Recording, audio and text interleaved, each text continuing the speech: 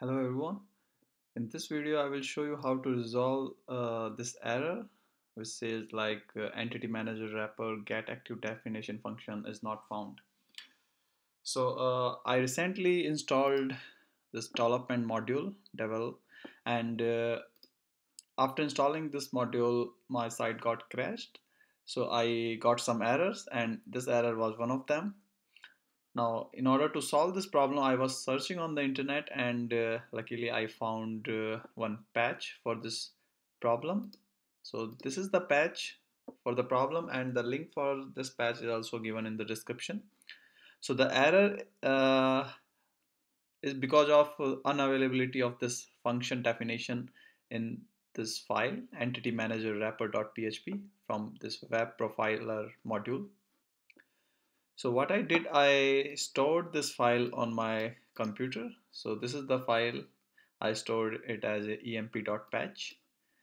And now as a next step, what I did, I apply this patch on this file. So what I will suggest you to go to your Drupal directory and go to the location of the module having web profiler. So in my case, I installed this devel module for this is for development purposes, and this module was having web profiler as a sub module. So what I did, I simply go to its location. So when you go to your Drupal directory, your site directory, then you need to go to www directory. In the web, you have to go to modules, and here in my case, my development module was installed in contrib. So it can be in contrib or it can be in custom in your case.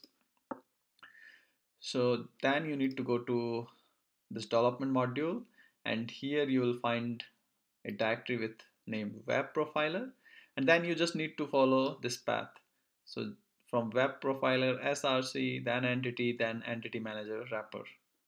So src, entity, and this is the file on which we are going to apply the patch.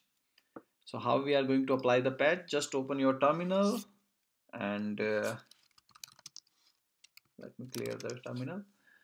Then you need to write patch, and then here you need to write the full path to the file on which you are going to apply the patch. Now in this case it can be a very long path, that's why I ask you to open the concerned file uh, in your directory viewer.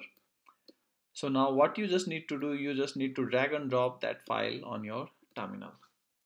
So now we have provided the file on which we are going to apply the patch. Next thing what we need to do, we need to apply the path to our patch file. So in my case, I have saved this file on desktop, so I simply drag and drop that file as well. So then I executed this command and the error got resolved. Thank you very much for watching.